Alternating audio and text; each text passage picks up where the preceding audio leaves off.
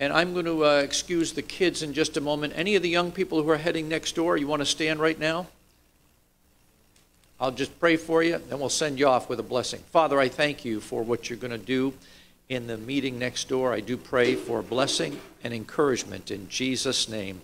Amen. All right, I'll dismiss you. And let's open our Bibles to the very beginning.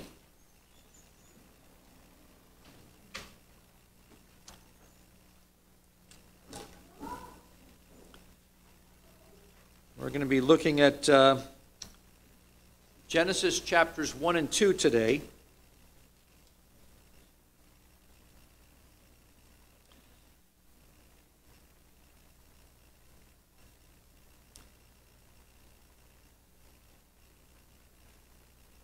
By the way, last week as we, I just felt like, boy, in the sharing, I just felt like some things were happening. I think the Holy Spirit really was speaking last week. I want to encourage you, if you weren't here, I think the message is probably still on Facebook. Check that out. Really felt like it was a good introduction to our series here in the book of Genesis, titled The Gospel According to Genesis. Again, the idea being that the gospel didn't begin to be preached in the Gospel of Matthew, in the New Testament, but really the gospel, the revelation of God to his creation and his redemptive plan, really begins right in the book of Genesis, right at the very, very beginning. And so really significant. We're going to look at chapters 1 and 2 this morning, and I'm going to read through them. We'll just read them together, take it in, let the Word of God speak to us. But I want to frame it by saying that in some ways, Genesis 1 and 2 is an introduction to us of God himself. It's the beginning of the disclosure of God to his creation as recorded in the book of Genesis. Last week I read a little bit from Hallie's Bible Handbook, and I'm going to read just a short portion of what I read last week. We believe that the Bible is not an account of human efforts to find God. In other words, this is not an attempt for, the Bible is not people like trying to figure out, what's God, what's he all about, and kind of like putting their best ideas together. I did that when I was in high school. It was I can't remember, 1969, 1970, a friend of mine and I, we would often, just talk about, what's out there, and is there a God? Cool, groovy, and we would listen to Moody Blues records in the background and try to figure out what's going on in the cosmos and all this kind of stuff. We were musing about God. The Bible is not men musing about God. It is God's revelation to us of himself, of his love and his mercy. So Hallie's Bible Handbook. We believe that the Bible is not an account of human efforts to find God, but rather an account of God's effort to reveal himself to humanity. It is God's own record of his dealings with people in his unfolding revelation of himself to the human race. The Bible is the revealed will of the Creator of all humanity, given to his creatures by the Creator himself for instruction and guidance along life's path. This is God speaking to us. The book of Genesis begins with this declaration. So if you could put a subtitle under chapters 1 and 2, it would be God introducing himself to us. You're probably familiar with Genesis 1, Genesis 2. I think most people who've read the Bible at all probably just decided one day to just start at the beginning. You opened up to Genesis 1. In the beginning, God created the heavens and the earth. One of the things we're going to find, particularly through chapter 1, but then also in chapter 2, is that almost every verse has a reference to God. Almost every verse in chapters 1 and 2. In the beginning, God created the heaven and the earth. Verse 2, the Spirit of God was hovering. Verse 3, then God said. Verse 4, and God saw the light. Verse 5, God called the light day. Verse 6, then God said. Over and over and over. This is a revelation of God to us. And so what we're going to be reading in chapters 1 and 2 is this revelation of God, and in particular, the revelation of the story of creation. I'm going to tell you ahead of time what's interesting about Genesis 1 and 2 is that the story gets told several times, each time from a different angle. So we're going to read Genesis 1 and 2, and you're going to hear the story not once, not twice, but you're actually going to hear it kind of like told 3 times. Different portion of it, so to speak. Now, you say, well, why would you do that? Well, we do it all the time ourselves. You know, if you said to me, hey, Brother Rick, you know, I know you went to, Burlington this past week, and, you started the radiation for your cancer, and how did it go for you in Burlington? I would say it went really well, no complications. That's the whole story right there. Now, I might then go to the next layer of detail. I might say to you, well, it went well. The doctor and the technicians were all really pleased. I mean, they were kind of like perfect, results on all the meters that they have. I mean, it's amazing the equipment they have, right? And we were able to stay at this place provided by the American Cancer Society, free of charge, Hope Lodge, really quite amazing. So now I'm going into the next layer of detail. But the whole story was told at first by saying, it went great. No complications. That's what we have in Genesis 1:1. In the beginning, God created the heavens and the earth. Drop the mic, boom, it's over. That's the whole story. But then we have, starting in verse 2, the next layer of detail. Then in chapter 2, you have the next layer again, a more specific telling. So if I was telling you my story, I'd say, it went great. Then the next layer is doctors, technicians all thought it was good. Then I might tell you a specific story. Kind of interesting factoid, from our week in Burlington was at Hope Lodge, we met a lot of people from Canton, Potsdam. And one of the fellas we met there is the husband of a woman that Darlene has worked with in the theater world for the past decade. They actually, quite a lot of interaction, but we've never met the husband. We met him, and we met some St. Lawrence University professors. So now I'm telling you another layer of detail. That's what we're going to hear as we read.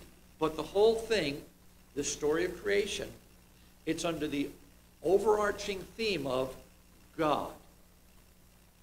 God revealing himself. So we're going to read it, then we're going to talk about some of what we understand from reading this section. I'm just going to read it. Jonathan, you don't have to show it on the screen. If you have your Bible and you want to follow along, you can. But it's given to us very much in story form. And I'll read it, and I think you'll be able to follow along. Again, it's often, much of this is very familiar to you. Genesis 1:1. In the beginning, God created the heavens and the earth. The earth was without form and void, and darkness was on the face of the deep. And the Spirit of God was hovering over the face of the waters. Then God said, "Let there be light," and there was light. And God saw the light, that it was good. And God divided the light from the darkness. God called the light day, and the darkness he called night. So the evening and the morning were the first day. Then God said, "Let there be a firmament in the midst of the waters, and let it divide the waters from the waters." Thus God made the firmament and divided the waters which were under the firmament from the waters which were above the firmament. And it was so. And God called the firmament heaven. So the evening and the morning were the second day. Then God said, "Let the waters under the heavens be gathered together into one place, and let the dry land appear." And it was so. God called the dry land earth, and the gathering together of the waters he called seas. And God saw that it was good. And God said, "Let the earth bring forth grass, the herb that yields seed, and the fruit tree that yields fruit according to its kind, whose seed is in itself on the earth." And it was so. And the earth brought forth grass, the herb that yields seed according to its kind, and the tree that yields fruit, whose seed is in itself, according to its kind. And God saw that it was good. So the evening and the morning were the third day. Then God said, "Let there be lights in the firmament of the heavens to divide the day from the night, and let them be for signs and seasons and for days and years. And let them be for lights in the firmament of the heavens to give light on the earth." And it was so. Then God made two great lights, the greater light to rule the day, and the lesser light to rule the night. He made the stars also. God set them in the firmament of the heavens to give light on the earth, and to rule over the day and over the night, and to divide the light from the darkness. God saw that it was good. So the evening and the morning were the fourth day. Then God said, "Let the waters abound with an abundance of living creatures, and let birds fly above the earth across the face of the firmament of the heavens." So God created great sea creatures and every living thing that moves, with which the waters abounded, according to their kind, and every winged bird, according to its kind. And God saw that it was good. And God blessed them, saying, "Be fruitful and multiply, and fill the waters in the seas, and let the birds multiply on the earth." So the evening and the morning were the fifth day. Then God said, "Let the earth bring forth the living creature according to its kind, cattle and creeping thing and beast of the earth, each according to its kind." And it was so. God made the beast of the earth according to its kind, cattle according to its kind, and everything that creeps on the earth according to its kind. And God saw that it was good. Then God said, "Let us make man in our image, according to our likeness. Let them have dominion over the fish of the seas, over the birds of the air, and over the cattle, over all the earth, and over every creeping thing that creeps on the earth." So God created man in his own image. In the image of God he created him. Male and female he created them. Then God blessed them. God said to them, "Be fruitful and multiply. Fill the earth and subdue it. Have dominion over the fish of the sea, over the birds of the air, and over every living thing that moves on the earth." And God said, "See, I have given you every herb that yields seed, which is on the face of all the earth, and every tree whose fruit yields seed. To you it shall be for food. Also, to every beast of the earth, to every bird of the air, and to everything that creeps on the earth in which there is life, I have given every green herb for food." And it was so. Then God saw everything he had made, and indeed it was very good. So the evening and the morning were the sixth day. Thus the heavens and the earth and all the hosts of them were finished. And on the seventh day God ended his work which he had done, and rested on the seventh day from all his works which he had done. Then God blessed the seventh day and sanctified it, because in it he rested from all his works which God had created and made. And now we start the third telling, the third portion. This is the history of the heavens and the earth when they were created, in the day that the Lord God made the earth and the heavens. Before any plant of the field was in the earth, before any herb of the field had grown. For the Lord God had not caused it to rain on the earth, and there was no man to till the ground. But a mist went up from the earth, and watered the whole face of the ground. And the Lord God formed man of the dust of the ground, and breathed into his nostrils the breath of life, and man became a living being. The Lord God planted a garden eastward in Eden, and there he put the man whom he had formed. And out of the ground the Lord God made every tree grow that is pleasant to the sight and good for food. The tree of life was also in the midst of the garden, and the tree of the knowledge of good and evil. Now a river went out of Eden to water the garden, and from there it parted and became 4 riverheads. The name of the first is Pishon. It is the one which skirts the whole land of Havilah, where there is gold. And the gold of that land is good. Bdellium and the onyx stone are there. The name of the second river is Gihon.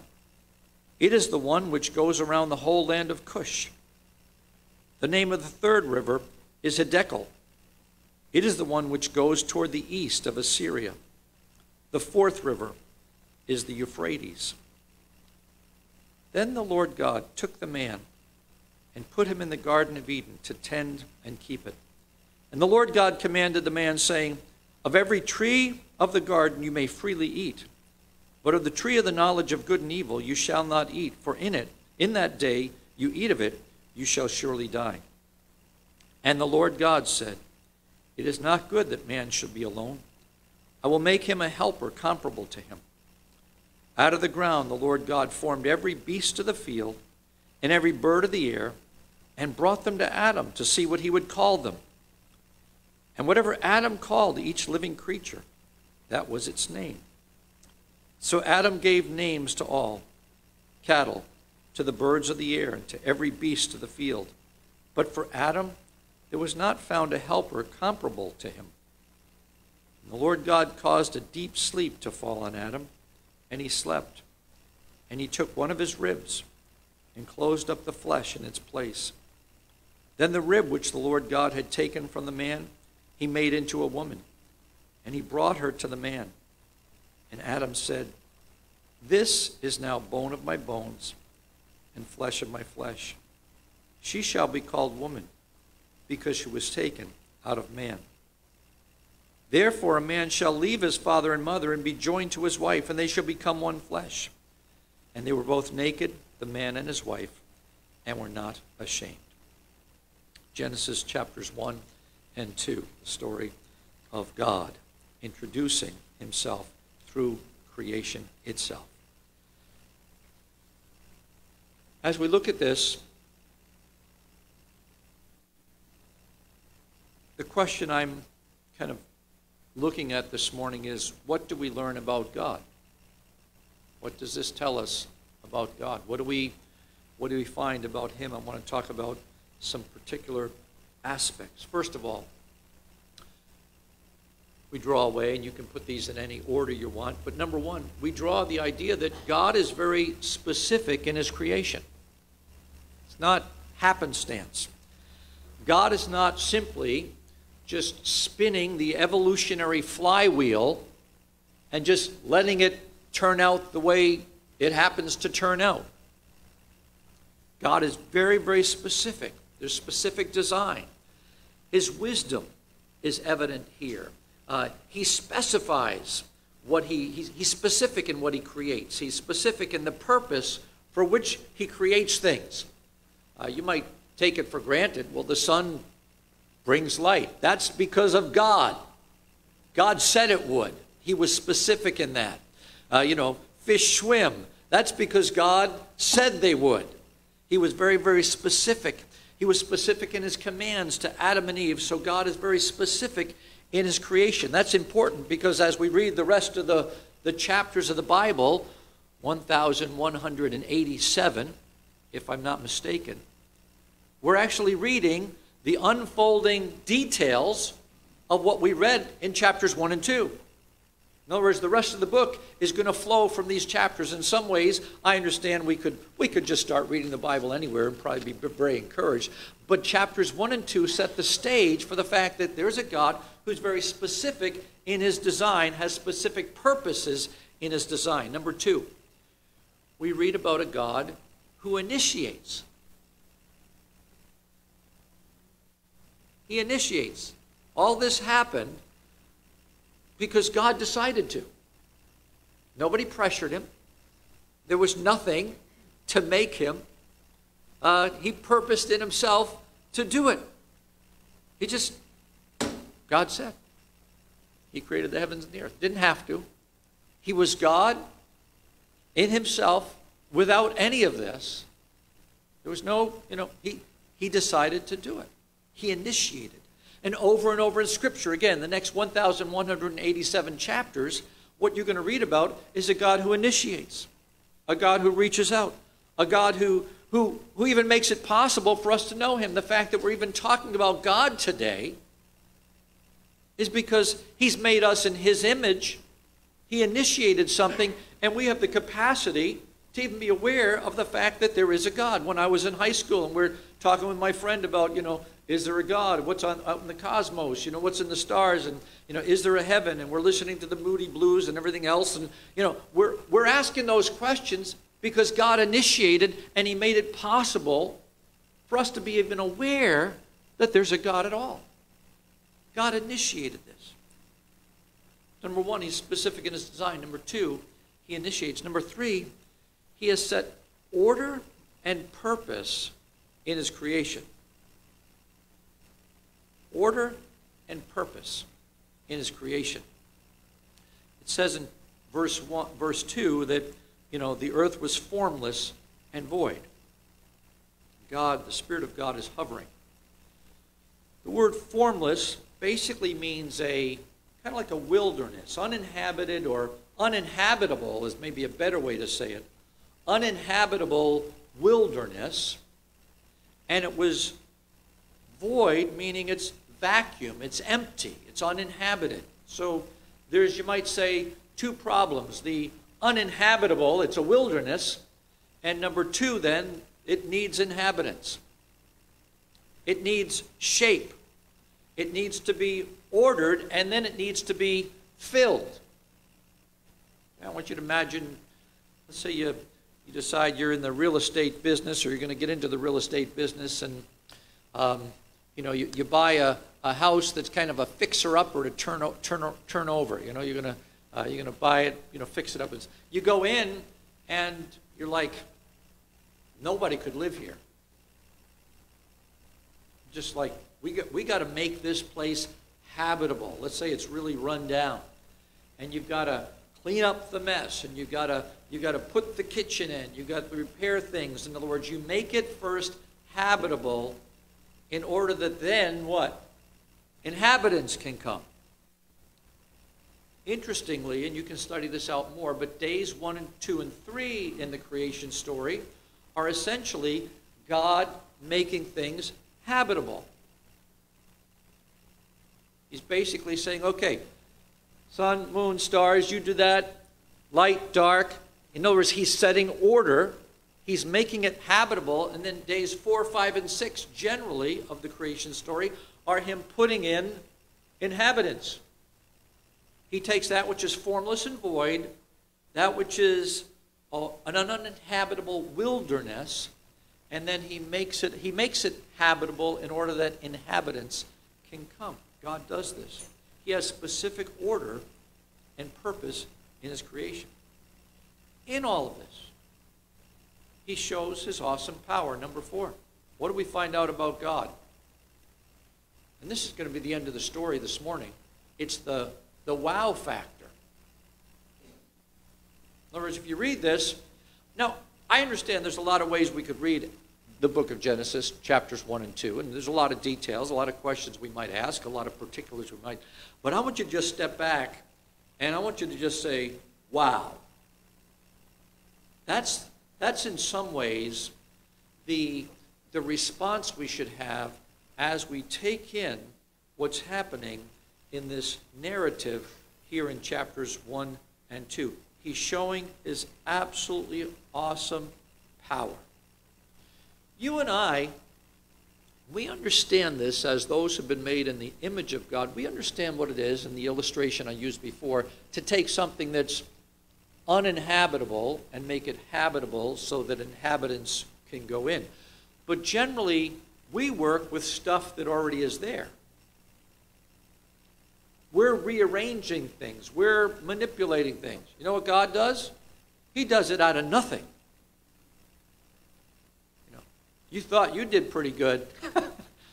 He does it out of nothing. And he makes it. He calls it into existence, and then he brings order to it. He shows his awesome power.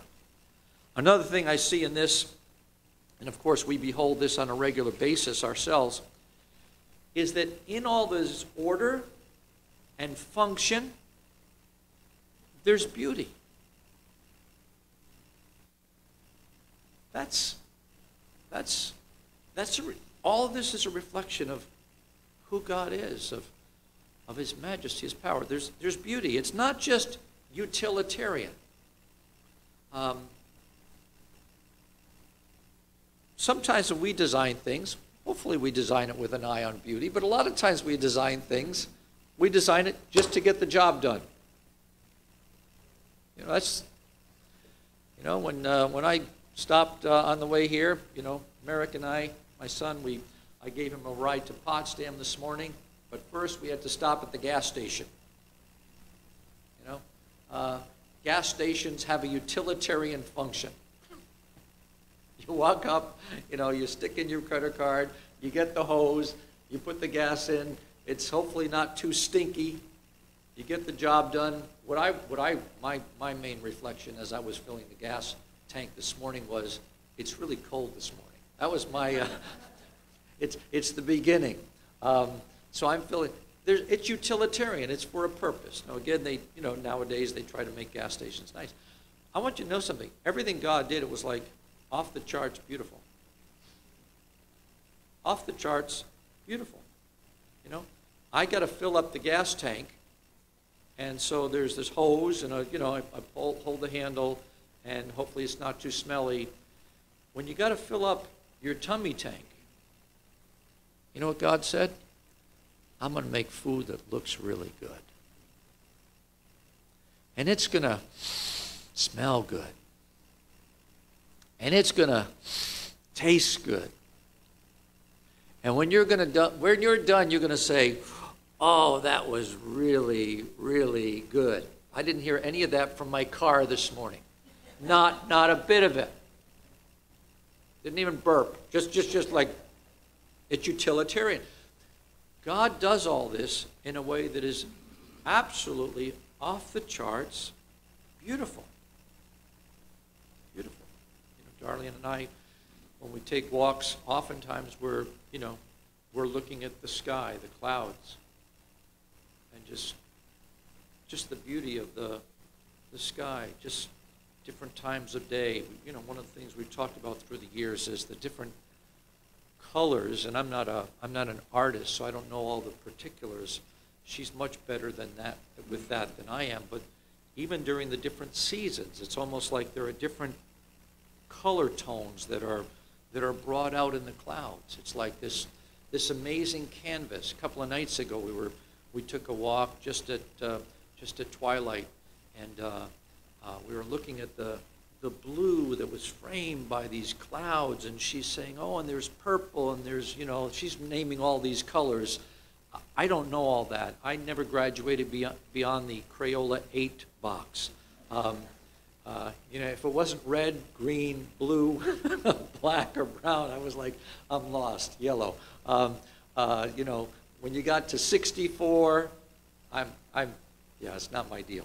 But she's talking about all these colors, and I know when she says it, I know it. I'm like, yeah, that's a different color, and that. Yes, absolutely. God did it beautifully. It's a reflection, and again, we take in the thing itself, and it's awesome. But all of this canvas, and what's on the canvas is a reflection of the artist. Everything you're looking at tells you something about the artist. I know music much better than I know art. When I listen to a piece of music, I'm like, oh, some of the great masters. I'm like, that is, wow. Not just the classical. Every genre seems like there are really gifted people. And I'm like, I would like to meet J.S. Bach. I'd like to meet Beethoven. I'd like to meet these guys. There's contemporary musicians. I'm like, wow, so gifted. I mean, that's a reflection. All of this a reflection. And again, God does it out of nothing. He shows his power. He shows his majesty. He shows his awesomeness in all of this. One of the things I like about this is there's an emphasis then put on the God stepping back and saying, shh, that was good. That was good.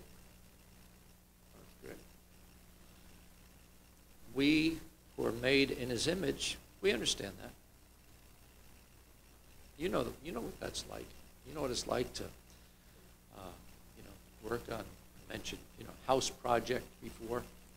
You know what it's like to work on the house project, and you take a room. Maybe it's just a cleaning project. One of the things Darlene loves to do periodically is just do, like she calls it, deep cleaning. Deep cleaning means everything gets moved, everything gets changed. Hopefully, it's just amazing. She really goes to town. But when it's done, it's like, I didn't grow up with that kind of mindset. When I got to college, I had a black chest that I carried everything in. I put it in the dorm room against the wall. It sat there the whole semester, never moved. The idea of, I saw other students coming in and out of their dorm rooms with rugs and sound systems and posters and all this. I'm like, I just don't think that way. I'm very utilitarian. And there's this sense when we're done, and I help Darlene and we rearrange a room, we maybe moved all the furniture out, everything gets cleaned, it gets put back in a different place. There's this sense of, wow, that is good. That is good. You know where that comes from? God. It's us who are made in his image, having just a little speck of what happens here when God steps back and says, right, purpose, order, design, beauty, function. It's like God says, that's it. That's it. And that's what's happening in Genesis chapters 1 and 2. And again, the particulars matter. And from these particulars, in some ways, the foundations of an understanding of purpose and order, of us as those in submission to him, it flows in many ways out of Genesis 1 and 2. But this morning, what I'm focusing on is the idea that all of this really is pointing upward. Yes, it is the story of Adam and Eve. It's the story of their purpose. It's the story of God's design for them. It's the story of all these things. But all that flows out of a God who is himself a God who's powerful, who initiates, who is specific in his design, who's creative, who has a purpose for things. And with all of that, and this is where I want to go this morning, what we have to recognize is that rather than approaching God to say, God, what will you do for me? We need to approach God and say, God, you have a specific purpose for everything you've created, including me. You have a specific design for me. Next week, we'll talk about how in Genesis chapter 3, sin messed things up, but that God has a plan to restore. But we go to God and we say, God, more than me telling you what you ought to do for my life, I want you to tell me what you've designed me for. I want you to tell me as a man or as a woman what's your design. I want you to tell me as someone who is a creature, a created one, not the creator. I want you to tell me, how do I relate to you? How do I relate to people? How do I relate to my work? How do I relate to all of life? I want you to teach me your ways, because you're a God who initiated. You're a God who was specific in your creative purposes and plans. I want to receive from you. I want you to tell me. I want you to now, in a sense, I want you to shape me in the same way you shaped that which was formless and void. In other words, I want you to put your fingerprints on me, God. I think that one of the problems we have in our culture today, and this is endemic of modern man, is that modern man, overlooking the majesty of God in creation, overlooking the majesty of God in all that he has revealed, is consumed with himself and self-fulfillment, searching desperately for meaning and purpose, but having forgotten that it all flows from God himself. We somehow think that we can cut God out of the equation, his plans, his purposes, and that we're going to find meaning and purpose without him. That's the concept of secular society. That we can do life from A to Z without God, and we can just kind of add him in as an afterthought. It all flows from him. It all begins with him. When we go to him and we say, God, you are amazing. How am I designed to fit into your purposes? What is your will for my life? Not as what is my will and how do you serve me?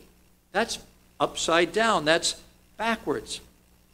Overlooking the revelation of God, modern man is consumed. He's consumed with self-fulfillment, and it's an unending chase. You cannot get satisfied in it apart from the revelation that I was made by him, for him. I exist by the power of his word, and I find my rest in who he is. Again, Genesis 1, verse 2 talks about the earth being formless and void. And in some ways, if there's a prayer that we ought to be praying is, Lord, would you make my life habitable? And would you be the main inhabitant? Would you take that which is needing reshaping? Just like you did. You separated the light from the darkness. You separated the waters from the waters. You separated the firmament from that was above. I mean, he did it all. Call forth the birds, the fish, the cattle, every creeping thing that creeps on the earth. In other words, he spoke. God, would you now work in my life your plans and your purposes, that I would find my life in you? And what happens as we do that, and it's the power of Christ that we might have that experience. It's the power of Christ that we, who, again, next week we'll talk about the problem of sin and how God has made a way for us. But it's the power of Christ that allows us then to have relationship with God, and out of that, somehow, it's almost like we come in contact with God's original purpose, the divine image. He made us in his image. So all those things we talked about with God, it's almost like they start to flow in us. It's like the creativity flows. One of the things I've seen about people who come to Christ, there's a flow of creativity. It's absolutely amazing. One of the things that Christ does in our lives is suddenly we're living disordered lives, and the power of Christ comes. We start to realize his call to live in an orderly way. Orderly with our relationships, orderly with our possessions even. One of the things we studied a few years ago when we were talking about the Reformation, the 500th anniversary of Luther, Martin Luther, and his posting of the 95 Theses in 1517. One of the things that I came across as I was studying back in 2017 was that the early reformers, one of the things that they reclaimed, as it were, was the idea of God's work in us in areas of vocation. In other words, church, or spiritual life is a better way to say it. Spiritual life wasn't simply like your Sunday morning add-on slice in an otherwise secular life, but that the very things we do, the vocations we have, whether it's a shoemaker or whatever it is, an artist, there's a sense in which this is God's anointing, and in Christ all these things get reclaimed. They get recovered. It's absolutely, absolutely amazing. But it begins with him. Modern man is absolutely man-centered. Absolutely man-centered. The church of the Lord Jesus Christ, in some ways what we need to do is we need to reclaim a message, a gospel message that begins with him, that is centered on him, that is not centered on me and, in a sense, what I want, but is centered on him and what he wants. Him as the central figure. That should be reflected in our preaching, should be reflected in our music, should be reflected in our fellowship. What does God say? What does God say? You know, in a room, even with this many people, there's a lot of opinions here. We could talk about any number of things. You know, we could talk about politics, we could talk about economics, we could talk about all kinds of opinions. At the end of the day, where do we need to land? What does God say? What does God say? In him we live and move and have our being. That's from the book of Acts. In him we live and move and have our being. We find ourselves in him. I want to encourage you today. Today's a day for us to bow the knee before a God who has revealed himself. Let's pray.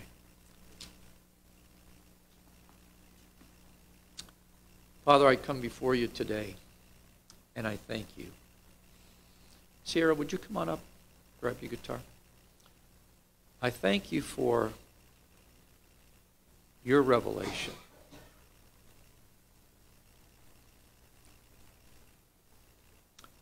And that you, having made us in your own image, have made us with the capacity to know you, the capacity to even to search for you. I thank you for that. Saints, as we're just praying for a moment, I want you to understand that the yearning you have for God is only there because he has made you with the capacity to have that yearning. I want you to think about for a second, I don't know if they still have them anymore. Back when I was a kid, a popular thing was a little ant farm, a little plastic thing. You'd fill some dirt and put ants in it and get to watch them. I would often think about the ant colonies and think, boy, I wonder if they know I'm here. I wonder if they know I'm watching them. After a while, I realized they don't have a clue. They don't know what I am. The only reason you have the capacity to even ask the question, God, are you there?